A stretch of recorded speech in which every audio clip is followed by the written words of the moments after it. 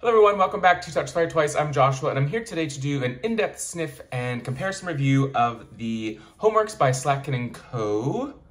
Garden Blooms Candle and Reed Diffuser, in fact, which I have the box here. I'll show you the actual diffuser in a bit. Of the Garden Blooms candle, this is the traditional 18-ounce big honkin' 4-wick with the silver kind of chrome lid, classic HomeWorx by Harry Slatkin / by Slatkin & Co. Candle.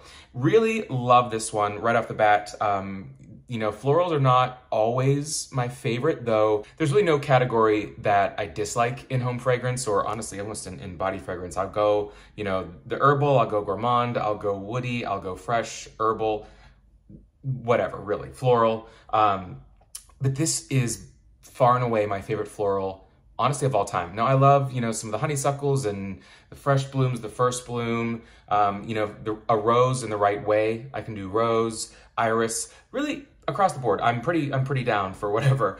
But I will say this is the most unique, the most fresh, and in some ways, for me, it feels the most approachable floral across many different versions of floral, because it's just so authentic and clean. It doesn't lean perfumey, it doesn't lean overly powdery, it doesn't lean in any one direction, you know, too dewy, too astringent, to whatever. It is just an authentic interpretation of sort of a bunch of freshly picked spring flowers from the garden or in a floral shop, right? So I will say also right off the bat, I'm comparing this just to one other candle, which is Flower Shop from Slatkin & Co., the BBW Slatkin & Co. era.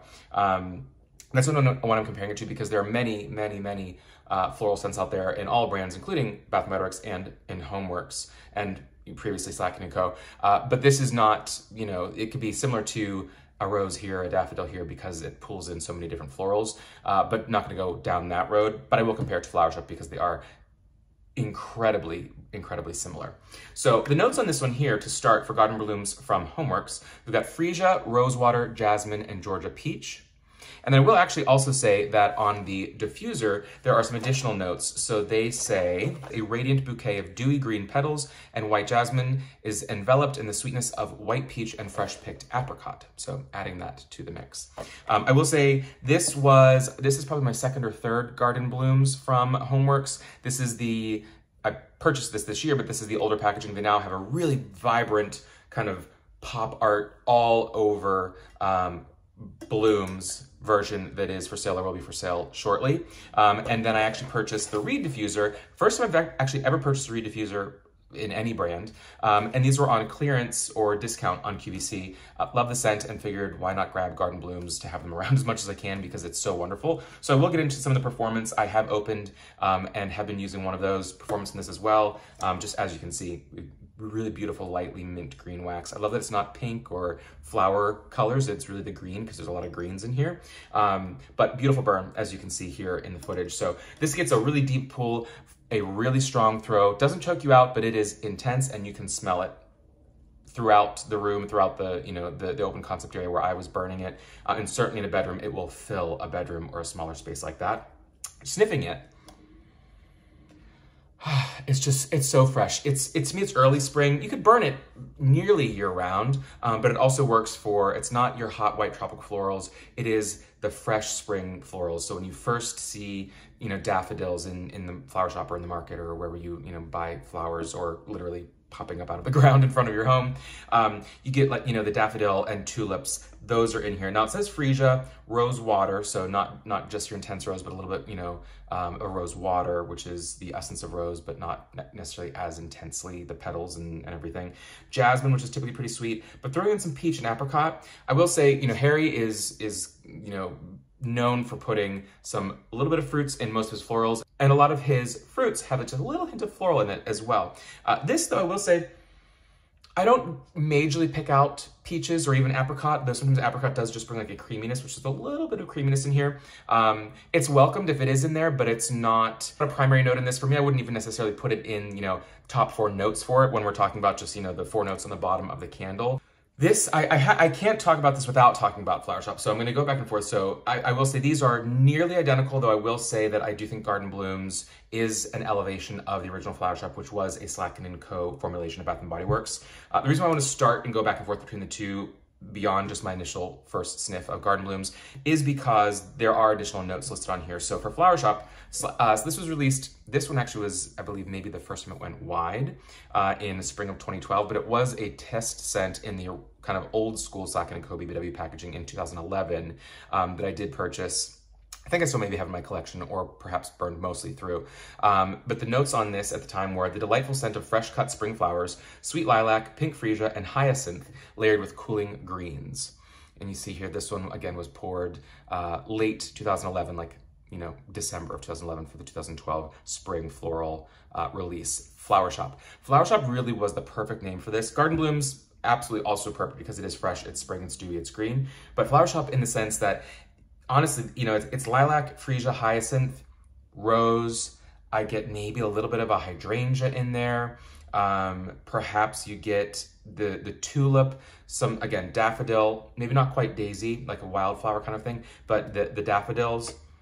And you get, honestly, some people don't like this because they think they're cheap, but carnations, that traditional Flower Shop fragrance of, you know, carnations. Some people said, oh, it's like a funeral home scent. I disagree.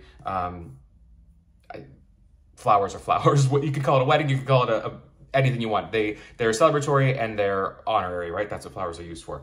The big thing with this that makes this especially unique, aside from being a really beautifully blended version of fresh flowers, freshly cut flowers, not dried, not whatever, is the cooling greens.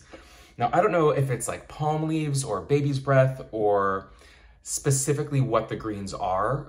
Maybe Mr. Kong's mom, Melanie, as a florist, might have a better sense of what are some greens that actually do give, you know, a fragrance versus just, you know, looking pretty as filler within an arrangement. But it's almost like when you cut, I guess it could be even, the cooling greens are almost like the stems as well, like a freshly cut flower before it goes into an arrangement or, you know, a vase. Because it's not greens like herbs or, you know, your verbenas or anything in that realm. It really is just the cooling greens almost of the stems. Cooling also not meaning minty, cooling just being, it brings this down a notch from being just a flower bomb. There's that green essence that makes it calmer, a little bit dewy, fresh, but at the same time it's not walking in a field or a florals. It really is like the fresh cut. So it really is like a bouquet, a flower bouquet it could almost be, right? It's just amazing. I love it. So I always loved Flower Shop, and it was at Bath & Body Works under Slatkin & Co. once or twice. It was gone for a while. It wasn't one of the core florals in the spring collections typically. Came back as Amsterdam Tulips and Windmills, silly marketing, at Bath & Body Works and that in like 2014, 2015. And I think that may have been the last time, perhaps one other time it came out in recent years, but it's not as standard at Bath & Body Works, which is disappointing. But if, you know, this is very much one that I would say, Harry, bring them back within HomeWorx, since this was a Slatkin & Co. blend, which, happily enough, a few years ago he did with Garden Blooms, and it is coming back again this year, which makes me happy that they're continuing with it. But again, I don't know what more I can say other than it really is all of those across both labels, the listing, a little bit of the rose, certainly the freesia, the jasmine, though not too much of the sweet jasmine for me, more of the daffodils, the tulips, the hyacinth, maybe a little hydrangea, all of the spring florals. Lilac, yes, some lilac, but it doesn't go heavy in the lilac because that tends to, in my mind, that kind of the purple lilac scent can sometimes overwhelm blends. Certainly Fresh Cut Lilacs is its own fragrance for many brands. It's there, but just a little bit. Actually, what I would call this is the floral version of Kitchen Herbs, if Kitchen Herbs is the herbal version of Garden Blooms, in the sense that in my Kitchen Herbs review with HomeWorx, I talked about it is completely balanced. You smell, there's not like, oh, the basil takes over or, you know, rosemary takes over. It is completely balanced of all the different herbs that are said to be in there and the ones that are not even necessarily listed in the couple of notes we get from it. And they all just kind of like, it's one of those things where it really dances. When it's lit, you're gonna get a little bit of this and a little of that. It's almost like you have multiple candles going at once because it's not just 2 or 3 notes straightforward. It really does ebb and flow like a piece of music. And that's what Kitchen Herbs does fantastically, and that's what Garden Blooms does fantastically. One being the herbal and the greens, this being the florals, fresh cut florals with a little bit of the cooling greens in there, just to make it abundantly fresh and like a flower shop or a floral shop, or a botanical garden, or you know, a conservatory or something like that. It just smells, it doesn't smell like you're smelling a candle. It smells like you're smelling a true bouquet of freshly cut spring flowers. And I love it. It's strong, but not overwhelming because it has the greens in it and it has that fresh factor to it that is just next to nothing. It really is the best. If you're gonna buy one floral, to me, this is the one to buy. And then doing a review of the reed diffusers. So Harry has these in a fair number of the HomeWorx by Slatkin & Co. scents. This was sold as a set of 2, so they're 4 ounces. I'll actually show it here. I think most people are familiar with what reed diffusers are. Many brands have them. Nest, Laura Slatkin's Nest also sells a lot of reed diffusers. So it's a glass jar with 4 ounces of a fragrance oil formulated to evaporate and go through these thin wooden reeds.